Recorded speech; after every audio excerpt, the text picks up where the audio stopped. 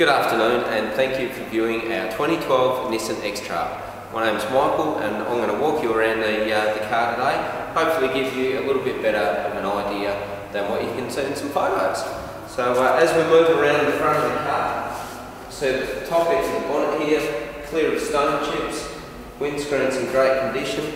The only flaw on the front of the vehicle that I can see is a bit of a scuff mark there, or it's maybe just been tapped by a tow bar or something like that. Headlights beautiful and clear, chrome's all in great condition as well.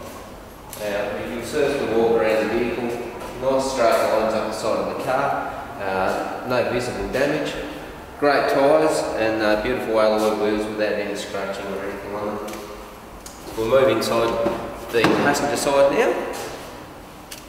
Have a shot of that. Beautiful spacious cab, nice and simple, well laid out. Now inside the glove box, see all your service books are there, full service history on the car, which is important.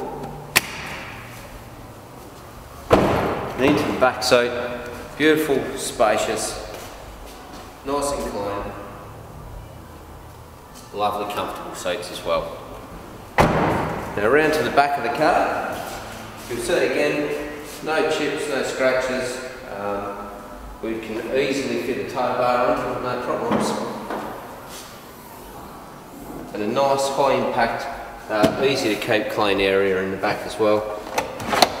Have a nice lovely drawer in there, all segmented so you can keep your bits and pieces in there. And even some room up this side for some camp chairs or things like that.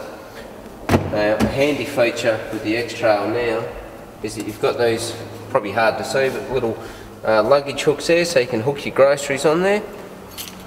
They take up to, I think they're about 5 kilos nowadays. And storage all over the place, which is the Nissan X-Trail is renowned for. Plenty of storage containers, compartments. Close the boot now. Moving around to the driver's side now. Again, beautiful straight lines, free of damage.